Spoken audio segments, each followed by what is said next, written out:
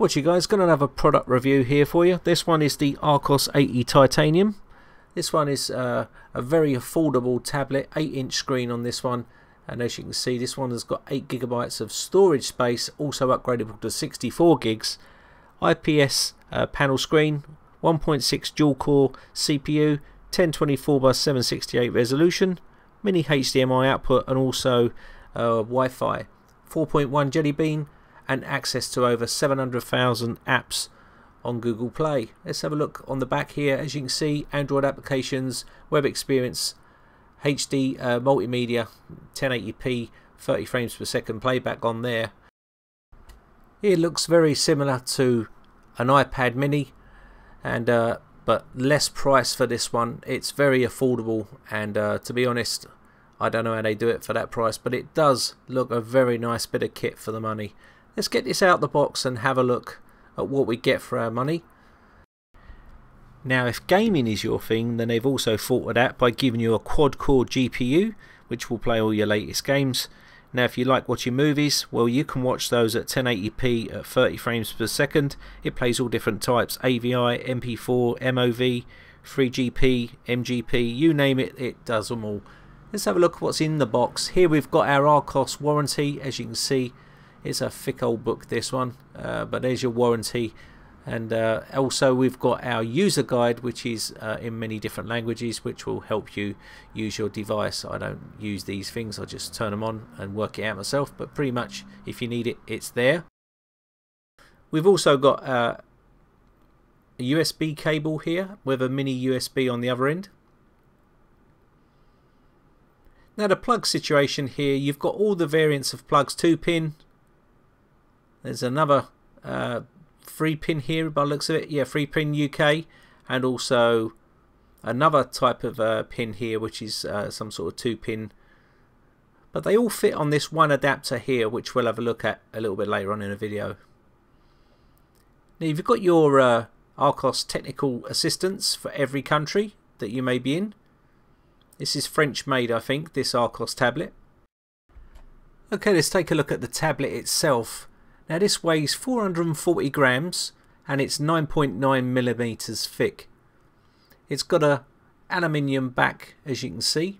A really nice finish to this. Now, some people say this does get a little bit hot, but to me it's okay. It's not a big problem. You've got a back camera there, 2 megapixel on the back. Also, there's your speaker for your sound, and you can see the logo and all the information there. It's got a real nice feel to it, very iPad looking. Okay, there's the SD slot, takes up to 64 gig. There's the screw there that releases the case. There's our reset button, also our power port, and mini HDMI, mini USB, and there's the other screw to release the case as well. There's you've got your phono port here, and there is your power button to power the device on. Let's have a look on the side here. We've got the home button right here, and also we've got the volume rocker button right there. Nothing on the bottom there, and nothing on that side there. But as you can see, 9.9 millimeters thick, toughened glass. It really does look good. There's the front camera right there, and as you can see, the beveled edges really give it a nice feel to this. And then you've got the actual logo right at the bottom. There's the actual power adapter here, like I was talking about. Now, this takes about 3 different types of power adapters here. You just have to line it up with the little grooves, like so, and then just twist and lock, and that should lock that into position.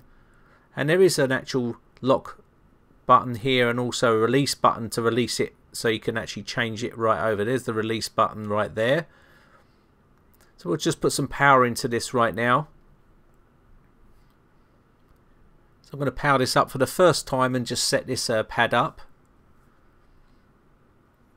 Little flashing type of logo there on boot up, but it's pretty. I'll tell you what, I'm really impressed with this type of device here, because it's such a low cost, but it's really high quality. It's a good build for the money. So we'll just go through the motions here and set this up. I'm going to select my language and just go through here and go next.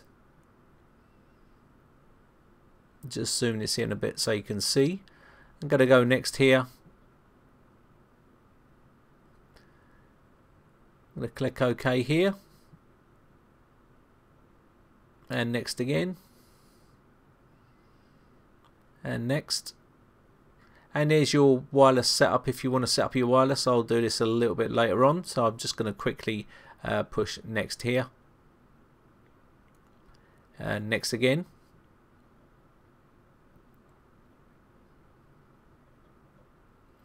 Now you can install all your third-party applications here. I'm going to go no for this and click OK, and we're done with the setup process.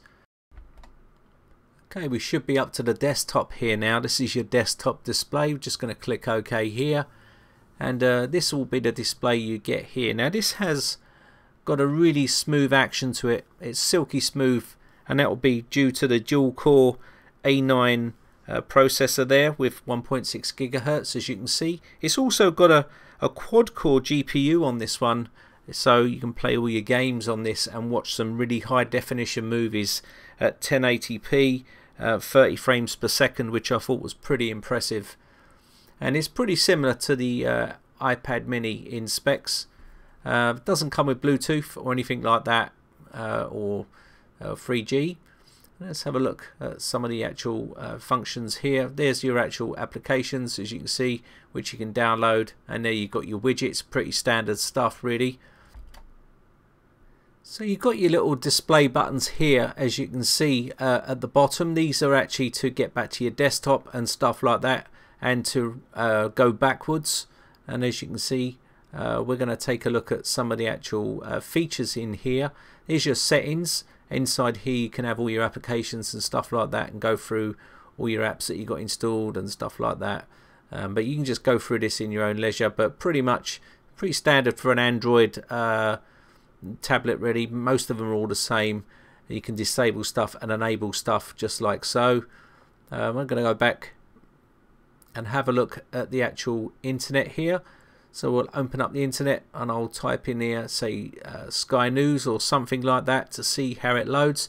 Seems to be loading okay for me. I haven't had a problem with the wireless connection, to be honest. As you can see, that loaded up straight away, and it's silky smooth, no lag or nothing like that. It's pretty awesome, really.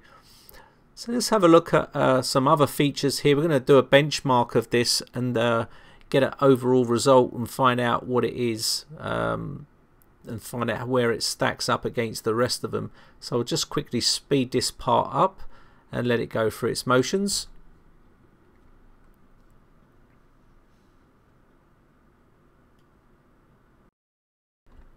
So there you see the results. I think it says something in the region of about 4,236 or 9, something like that. I can't quite see that on the screen here while I'm doing the talk over, but as you can see, it's second in the list, and it beats quite a few contenders. So pretty good results, really. So let's take a look at something else here. We'll look at YouTube. Now again, this loads up really quickly. Once you click OK here, click on what you want to do. We're going to click on recommended, and this will load up straight away like so. Now this is a new device, and as you can see, it's nice and smooth. The quicker you flick it, the quicker it will spin, but that loads up very quick. Let's have a look at something else here. We'll take a look at Google Maps here, I think, and see what this looks like. As you can see on the screen, loading up very quickly, and you can just zoom in. Okay, you just zoom in as you want. Okay, and as you can see, it loads up pretty fast here.